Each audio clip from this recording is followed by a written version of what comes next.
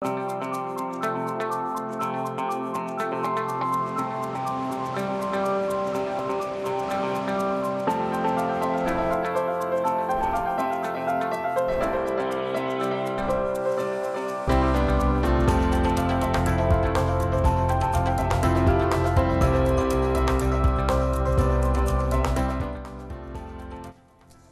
afternoon, everyone, and thank you for choosing Across the Fence. I'm Will Michael in for Fran Stoddard.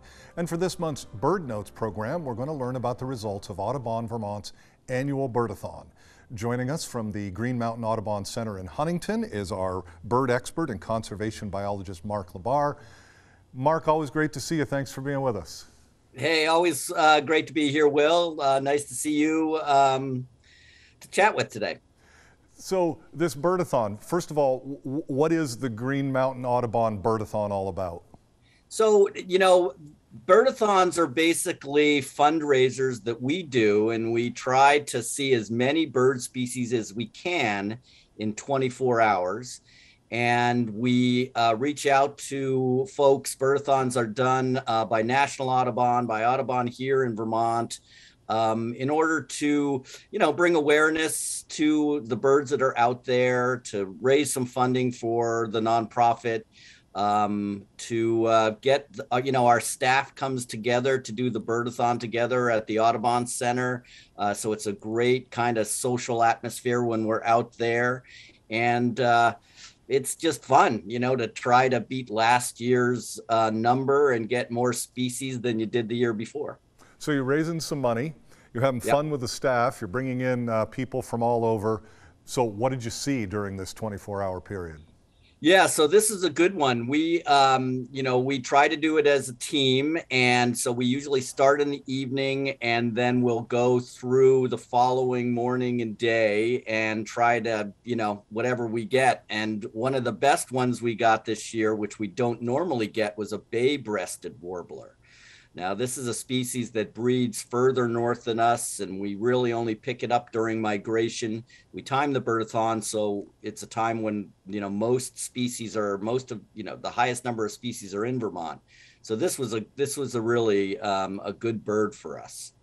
And then, when we're doing the Birdathon, the warblers are always fun to see. This is a magnolia warbler. This was one that we saw, a species we saw right in my backyard, feeding in the crabapple tree that I have on the insects in the flowers there. So, all these birds are brightly colored this time of year, and they're just fun to see. A bird that we also got in my backyard, which breeds there, the American redstart, another warbler, and this is the male in all his finery with that black and orange, and not an uncommon bird for us, but still to see this time of year in, all their splendor is really awesome. And for someone like you, you're not only seeing all this color, but you're the expert, so you can hear it before you see it. Correct. And oftentimes what we try to do with the Birdathon is at least two people of the group have to see it or hear it. That way we get a confirmation. And oftentimes we're picking these birds up by song. For instance, that bay-breasted warbler we heard way up in the trees. And once we heard it, we looked for it, and that's how we found it. Well, and here's somebody you couldn't miss. Yeah, these are one of my favorites, the yellow warbler. And again, they're in my backyard and they're singing all summer long, sweet, sweet, you're so sweet. But again, the only warbler that's completely yellow, the undertail coverts, the tail and the whole body, other than those brown stripes. And then to throw, another brightly colored bird in the mix, even though it's not a warbler, is the scarlet tanager. And we see these, they're a treetop species. So you kind of got to see them when the leaves aren't quite fully out yet. That's the best time. You can always hear them, but to get a good look at them, once the leaves come out, it gets a little bit tougher. And just a quick reference back to some of the warblers that you showed us. You have some work, part of a project that you do with warblers. Is that overall a species that we're seeing more of in Vermont? About the same, a little less? Yeah, it depends on the species. You know, are a big group. Some birds, like you mentioned, golden winged warblers, are declining. We're starting to see some new species like prairie warblers. So it really varies over the whole group. But you know, the third week of May, end of May, is the time to see all of them as they're either getting here or passing through here. Well, definitely a colorful bunch, and I won't forget the scarlet tanager. Yeah, Even though I'm going to have to look up high and wait for maybe the foliage to come down a little bit. yeah. Moving along, some of the sparrows that you saw in the Birdathon, Mark. Yeah, so you know, we see a number of sparrows. This is always a good one. And again, when we do the birdathon, for the most part, we spend most of our time right there at the Audubon Center. So we have a couple ponds, and this is the swamp sparrow, and this is a great, you know, not uncommon bird in swampy areas. Really nice brown rufous wings there, and a little bit of gray in the face. And then this year we traveled a little bit further afield and went over the hill into Heinsberg, and we came across this sparrow, which is pretty much the biggest sparrow we have. This is the eastern tokee. And for those that like tea, that's its song, drink your tea. So this was one that we had to travel to a little bit shrubbier areas in order to find. And once again, you can hear them oftentimes before you see them. Very much so. All right, you have more colors, different species. Who or what else did you come across? You know, I'm throwing these next two in. The first one, the black-billed cuckoo. Unfortunately, for Vermont, this happens to be a good spongy moth time of year or year, and cuckoos are one of the species that takes advantage of those caterpillars. And so folks are hearing quite a few of them around this year. A really interesting species, big, but oftentimes really difficult to see because they hang in the shrubs and, you know, tough to get a look at. But we did see one of these on the birdathon. And then this is just this is my daughter's lullaby bird. This is one that sings us to sleep at the Audubon every night. It's a thrush, the veery, and related to the hermit thrush, the state bird, and wood thrush. But this is a common bird that we see and hear mostly singing around the woods right behind my house. And I'm glad you added your the comment about your daughter, May. She has been with us on the program before, and I distinctly remember at a young age her talking about veeries and what they meant to her. Very great story. They do this veer, veer, veer, veer, veer, and they often do it in the evenings, so you can hear it as you're kind of nodding off at night. So a great bird. And interesting to learn that we have a friend who's eating the spongy moth caterpillar. They must be fattening up this late spring as we head to the summer, because man, are they everywhere. They seem to be everywhere, and this is one of the few species that really takes advantage of those caterpillars. I'm imagining there were some waterfowl as part of your birdathon, yes?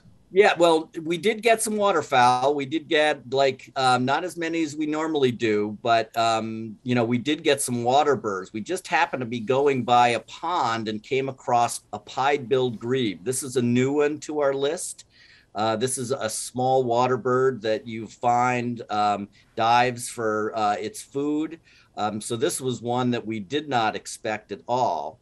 And we also, you know, saw a green heron, which is a small heron that oftentimes we don't get on our birdathon at the Audubon there. So, you know, just some out of the blue birds, and that's what's exciting about spending the day. Yeah, here's the green heron. He was in the same little pond. We happened to be driving along, and, you know, you've got 5 cars lined up, and all of a sudden one pulls over and the rest pull over and everybody hops out. And so these were 2 great species we were able to see.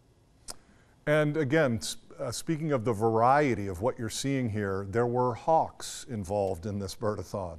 Yeah, so you know, they can be tough sometimes. We saw red tail, and then we were lucky enough to pull in a broad-winged hawk, which we also saw. So this is a woodland hawk. They're fairly common, but because you're trying to do it in 24 hours, you don't necessarily, it's never guaranteed. But this was a good one to add to our list as well, yes. And again, that idea, are hawks, the raptor species, are they increasing in Vermont, staying about the same? I'm thinking of bald eagles. That we're going to put that in that same raptor category?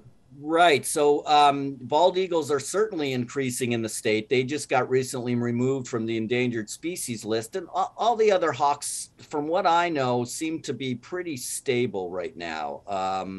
They're not very common because they're, some of the larger predators, but certainly red tails you see all the time. And if you're lucky, maybe a sharp-shinned or a Cooper's hawk scooting through the woods. So you're out for 24 hours. You're with friends, colleagues. You're doing work that is near and dear to your heart, and there's a final species that you saw that isn't necessarily unique. That's maybe the irony of it. It was the last species you saw. Yeah, so this is always the case with birdathon. Some of the birds that are most common that you see every day and all the time just don't show up when you want them to.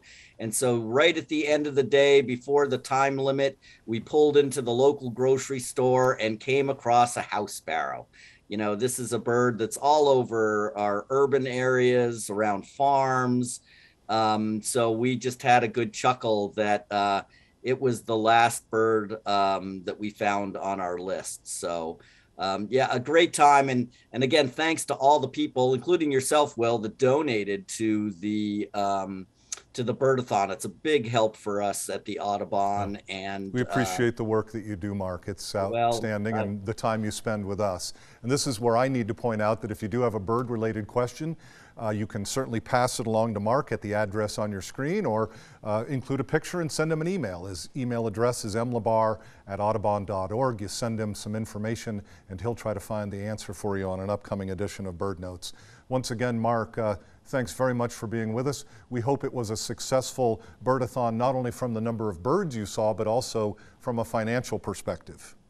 It was in both. We hit we surpassed our previous bird record, and we were able to bring in more than $25,000 actually. So it's a big help and a big support. And again, thanks to all the people out there that, that helped Audubon Vermont continue to do the work that it does. And we'll learn in the months ahead how you're using those funding. Thank you, Mark. That is our program for today, and we know you have choices, so thanks for choosing us. I'm Will Michael, inviting you to join us back here each weekday afternoon for another visit Across the Fence.